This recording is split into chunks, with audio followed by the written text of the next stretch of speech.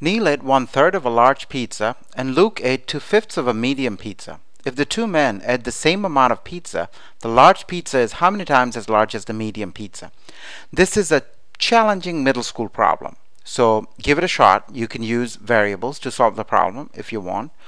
You can also use pictures to solve the problem. So if you're working with younger students and you want to help them understand the concept of fraction, it's a very good idea to try to use a picture so that they can see the meaning behind the symbols and the rules.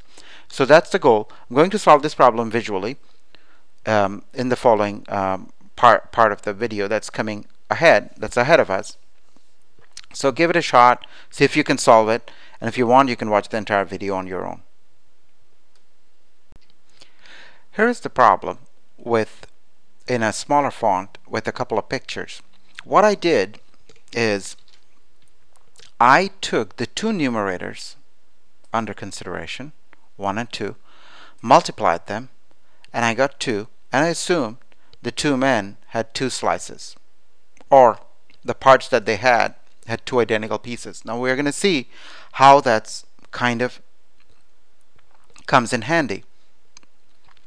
So Neal had this much pizza and Luke had this much pizza. Luke's slice or slices came from a medium pizza and Neal's slices came from a large pizza. Now according to the question, Neal ate 1/3 of a large pizza, so this has to be 1/3, so there has to be 1/3. The entire pizza must have looked somewhat like this: 1/3, 2/3, and 3/3. That must have been roughly what the large pizza looked like. Now Luke's pizza, this is 2/5, so this has to be 1/5. Half of this has to be 1/5. So this is 1/5 because what Luke ate was 2/5. So this is 1/5, 2/5. The whole medium pizza must have looked like, 3/5, 4/5, 5/5.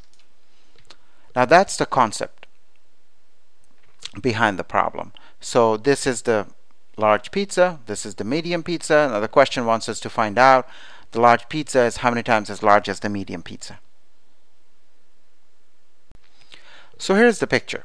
So the large pizza that Neal ate from must have had 1, 2, 3, 4, 5, 6 slices, and the medium pizza that Luke had some slices from must have had about 1, 2, 3, 4, 5 slices. Now the question is, why is it a good choice to assign whatever 2 times 1 is, whatever, when you multiply the two numerators you get a number?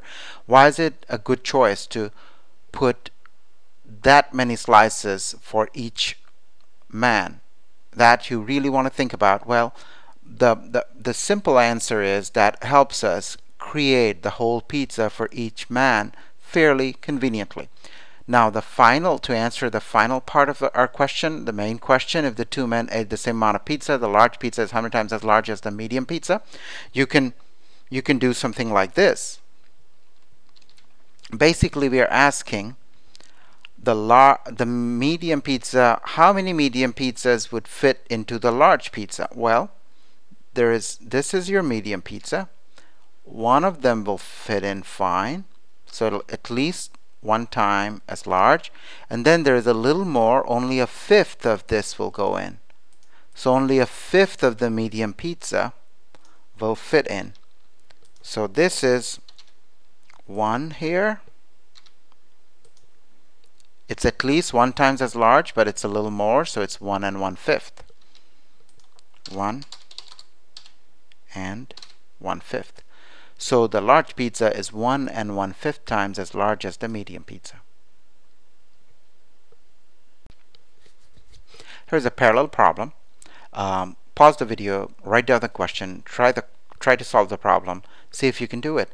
And the answer to the question appears in the description area of the video below the video. Give it a shot. Good luck.